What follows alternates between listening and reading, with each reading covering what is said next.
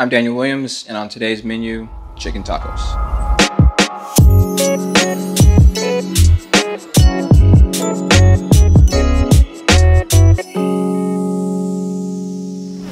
First things first, we're gonna season our chicken. If you want to be healthy, go for the chicken breast. But if you want the flavor, use a darker meat. Salt, pepper, garlic powder. Then we have some cumin. Then we have paprika. Next, we'll add in some oregano. Gonna mince up 2 peppers, chili adobo sauce. This will balance out the spiciness from the peppers. Glove up, stay protected. Go ahead and just mix all this in. While this sits, we'll make our guac. We'll make Pico de Gallo. So this will give us enough time for the flavors to kind of seep in. Ideally, you can let this sit for 8 hours. But if you're trying to make it quick, 30 minutes is just fine.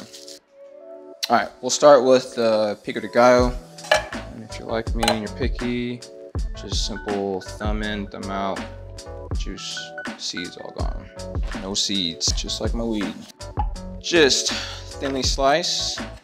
Ideally, this will take 40 minutes, but if you like to cook high, sometimes like me, this will take you an hour and a half. All right, next we'll dice an onion. Next, we'll take some cilantro, jalapeno. If you are cutting jalapeno with your bare hands, please use olive oil right after. If you made the mistake of going to the bathroom right after doing this, spicy day. We'll add some salt. Pretty. Done. We'll make a quick garlic paste. Now I start taking your blade. So you're gonna push it down and then towards myself. Down. Go ahead and add a pinch of salt just to speed the process up. All right, we'll take 2 avocados, blade in straight to the core, just work the avocado around. Perfect.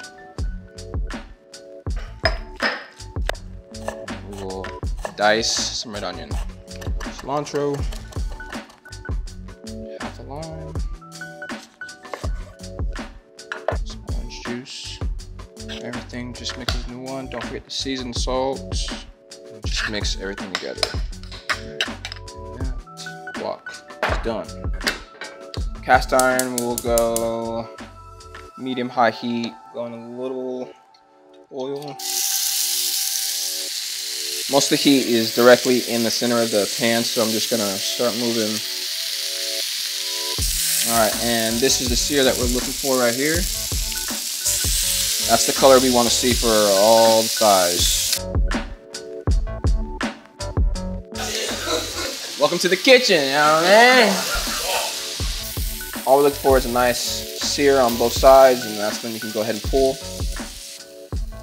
We'll add some oil. Just a little quick shallow fry on these tortillas. Once you see them bubbling, it's a good sign to go ahead and pull them.